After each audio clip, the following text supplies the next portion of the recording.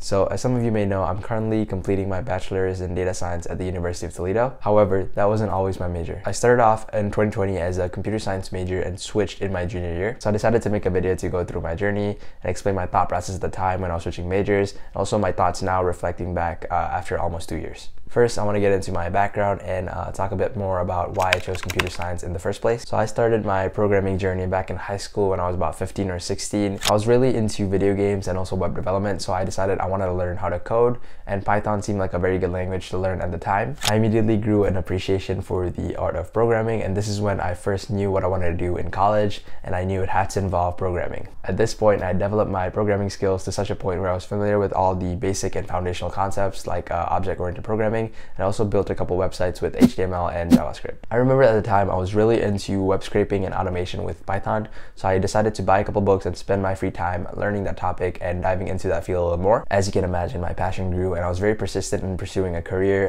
in the field of programming, so I looked for the best route, and at the time computer science undergrad was probably the best route for me, so that's what I decided to start in. I was taking a bunch of computer science classes involving some discrete mathematics, data structures, and algorithms, and I was enjoying that part of my education a lot. However, because my major was an engineering major, I found myself not quite enjoying a couple of my classes, and I also thought at the time that they wouldn't be beneficial to the career I wanted to end up in. Part of this was because of a co-op program my school had enforced, which required me to take 3 co-ops before graduating. By the way, a co-op is practically just another term for internships or also apprenticeships. Essentially, with the rules and regulations of the co-op program and the lack of flexibility, I wasn't able to graduate on my intended graduation date, which was by the end of 2023. Part of this was due to some miscommunication between myself and a couple of course advisors from the engineering department, and the other part was because I'm an international student, and that by nature has its own restrictions too.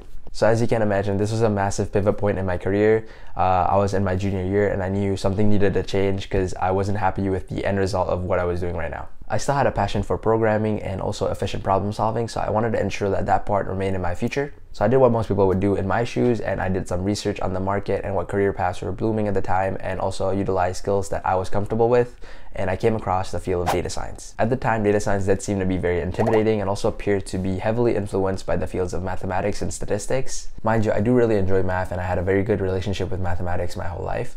However, I didn't want a math-focused career like finance or accounting, so I decided to do more research so that I can test the waters before committing to the field entirely, and I came across the Google Data Analytics Professional Certification. So I decided to enroll and complete the course as soon as possible, and I ended up getting a very high-level overview on the field of data, which was comfortable enough for me to make a decision on whether I should commit my future to this field. I was already familiar with most of the statistical and mathematical components of the field because it came with my previous major. On top of that, I was also pretty versed with some high-level programming concepts, so I was pretty comfortable with that too. I did have to get used to a different style of programming involving notebooks and a lot of visualizations. I also picked up a couple new languages like R and SQL through that certification. At this point, I was confident that this major would be a good fit, so I decided to make the switch. This was still a very difficult decision to make because I was essentially cutting off all the resources that I would get from the engineering department, especially when it comes to landing a job or an internship. However, I did have faith in myself. I knew I just had to invest a little bit more time and effort to make my goals attainable. I also didn't want to discard my computer science credits altogether, so I decided to keep that as a minor.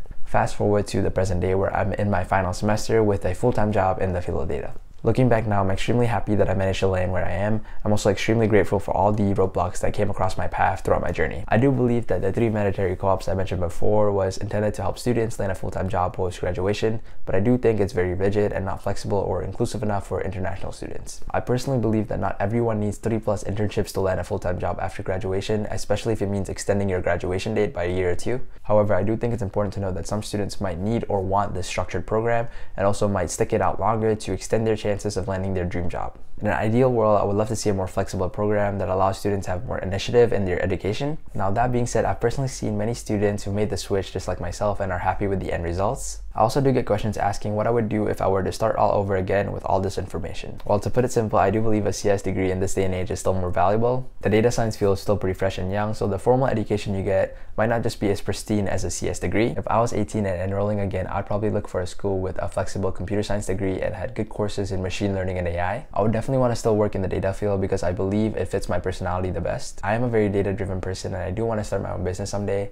And I think the career choice I made definitely will help on that journey. If I did have the patience, tolerance, and finances, I'd look at getting a higher education in the field of data science through some statistics or computer science master's or PhD. As you might know, most data science positions require higher education. I would definitely also consider taking a business or economics minor.